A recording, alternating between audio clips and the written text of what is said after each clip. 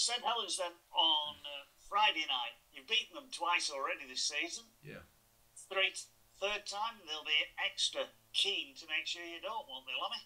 Yeah, it's obviously going to be a tough game. They've found some form in the last couple of weeks, and coming off that semi-final loss to us in the Challenge Cup, that'll certainly motivate them. It won't be what drives them this week. It's about staying and holding that first position for them. But for us, it's about making sure that we go there with our strongest team and again, keep our performance up following off after the Huddersfield win. What do you make of St Helens this season? They've been under the radar for a lot of the time, but they seem to be coming good at the right moment. Yeah, no, I've watched them closely. They're obviously when they've had that great World Cup victory, World Club Challenge victory in Australia, it was amazing for their club. They've come back from that and sort of hit a wall a little bit there, but they've found their way back. But I've been watching them closely over the last 2 or 3 months, and they've certainly found a way to win with each other. And again, those standards are back to where they need to be as a club. So they're one of the clubs, one of the informed clubs in Super League at the moment, and rightly so. They're equal top of the table. So who are the key players then, would you say, that you'll be looking out for? Oh, just the normal crew that have been great from with Wellesby and Lomax and Roby. I mean, that's the key from, I think, James Bell there at the moment is playing a real pivotal role for them. Similar one to what we're doing, so they've added to their game with him in that 13 position, and I think they're playing a nice brand of rugby. So what about your side then? Obviously the longest game of Super League in the history of the sport. How are your lads feeling after having to go out and play an extra 32 minutes? Yeah, it was obviously different and a first for Super League and Rugby League here, but it was difficult to prepare the boys after the game, and because the other thing was, when we finished the game on Friday night, we had to wait around an hour before they made the decision that the game wasn't going to continue. So there was also that downtime as well, and then into Saturday and Sunday. So it ruined the weekend, but we got the 2 points as we would have liked to, and it's kept us in that 4th spot, which is really important to us. And we played some really good rugby throughout those two days, and I'm very pleased with where we're at the moment. Well, what about your injuries, though? I mean, Frankie Holton came on. I presume he got through it okay. But what about any others? Anybody else picked up knocks? I think very, very happy for Frankie. He's had minimal time here, and then he's had that operation. So he looks like he's back from that, and he certainly helped us. He added a little bit of his own X factor into our team on the weekend, which is exactly what we needed. So just a couple of niggly injuries to Charnley and Asiata. Just Asiata's calves, they got a slight strain to it. So we'll give those guys up until kick-off to make a decision, and it's business as usual. Well, should those guys not make it, what type of options do you have then to come in? I've got a few boys that haven't played there for a couple of weeks, such as Oliver Holmes and Ed Chamberlain and the likes of, Arva Simonafani and Nathan Wiles. So, those players, Matty Davis never played last week as well. So the 2 will come out of that 4, I would say. But, it doesn't really matter whether they're involved this week. I'd also like to see how the team handles the game without them. And looking through this week, I mean, when you played Saints in the Challenge Cup, there was all the controversy about John Asiata, which we thought we got over, and it's been brought up by Lou McCarthy-Scarsbrook again this week. What do you feel about that? Yeah, I wasn't aware of that, but we've sort of moved on here as a club. It's one of those moments in rugby league where it's a talking point, and then we get on with it. So, I can't see too much change in this week from the way that we played that game and every other game that we've done this year. And looking ahead to next season, are you in the middle of recruitment that you will reveal to us shortly? Yeah, I think we've done reasonably well. Still going, obviously, as every club is, and I think when the time's right, those players will be announced. And I'm just really happy and grateful for the current squad. We've had a lot of changes this year. I think we've got the smallest squad in Super League.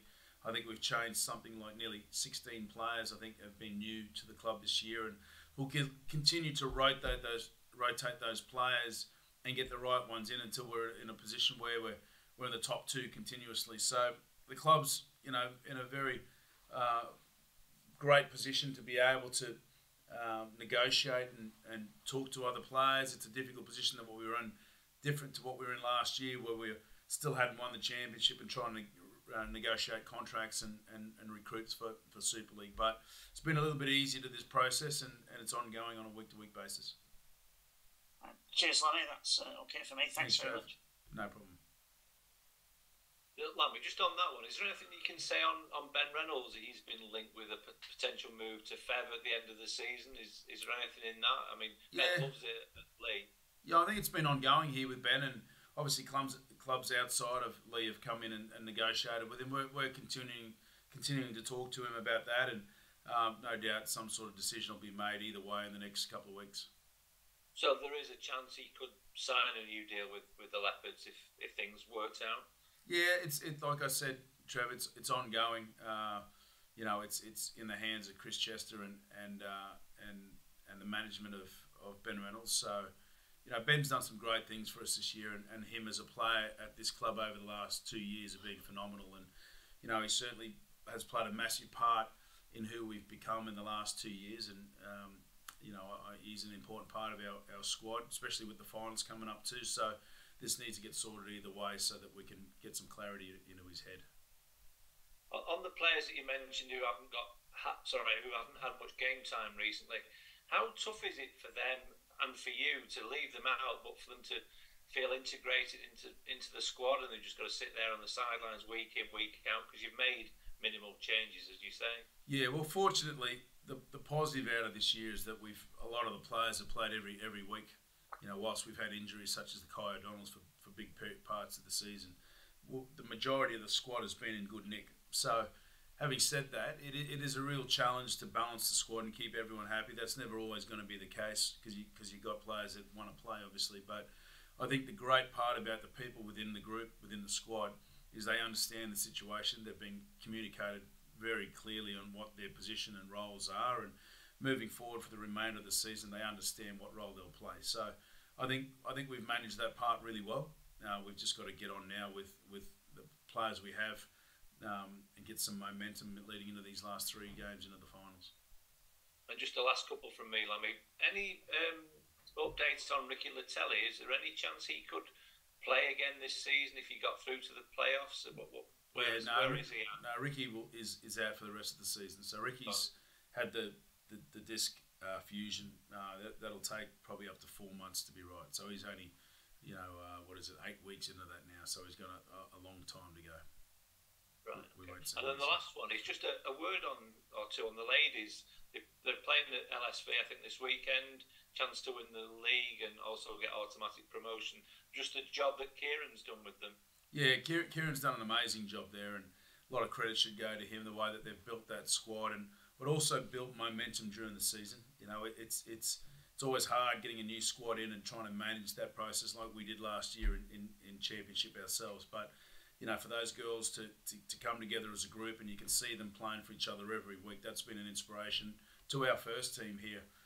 With us at the Leopards, and we've talked about them a lot, and they've got a big game here on Sunday to win that minor premiership to get that automatic promotion. So a lot of the players will be here supporting them there, and we wish them all the best. And I know the fans will get out here as well and support them in big numbers. Smashing. Thank you very much, Lammy. Thanks, Joe. Hi, Lammy. Hope you're well. You're on, Drew. I'm good. Yourself? Yeah, very well, thank you. That win over Huddersfield last week, I know you talked after that Challenge Cup win that you was anticipating a bit of a slump in form after that due to the celebrations, etc. Do you feel like the team are back to the best now with that win over? Yeah, absolutely. I still think there's improvement in us in a lot of areas, but the attack that we did here, I think we bombed 5 or 6 tries in the game where on another day we would have executed them rightly. But we're putting ourselves in a position to score those tries. So grateful that we're back to that part there. Obviously always working on our defence and trying to minimise the points against. And it was difficult to get those 2 separated days together and a result. But a result that we're really proud of. Like I said, it keeps us in 4th spot, guarantees us a spot in the finals there. And, it's just important that we build momentum now. Yeah, you've talked quite a few times in the last couple of weeks about finishing in the top 4. You are on course to finish in the top 4 with 3 games remaining. Mm-hmm. How important for yourself would it be to get that top 4 finish? But how important would it be for the club as a whole in the first season back in Super League?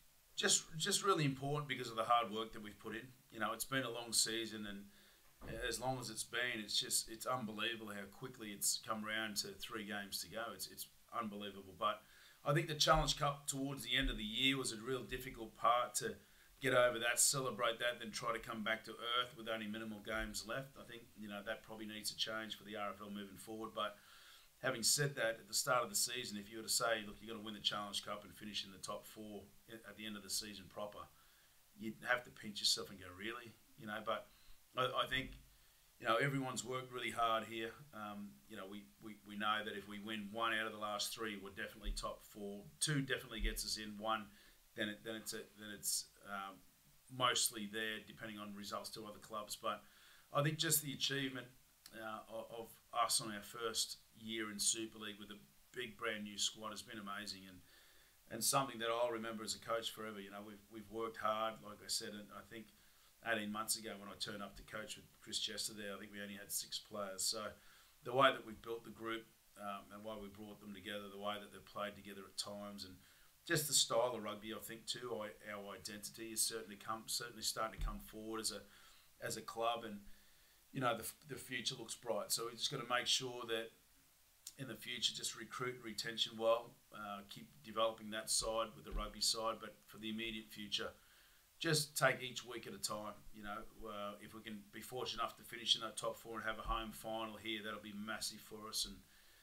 that'll be the last time we play at home here before we go away to play a game in the semi-final, make Old Trafford if we're lucky enough to play well here at home. So plenty to look forward to, and then, you know, that's all over, and then I'm into the Australian camp with the Kangaroos at the Pacific Nations, I think it's called over there. So never ends, but just really pleased with the club and the team, the squad at the moment. But we've got to keep our feet ground and keep working.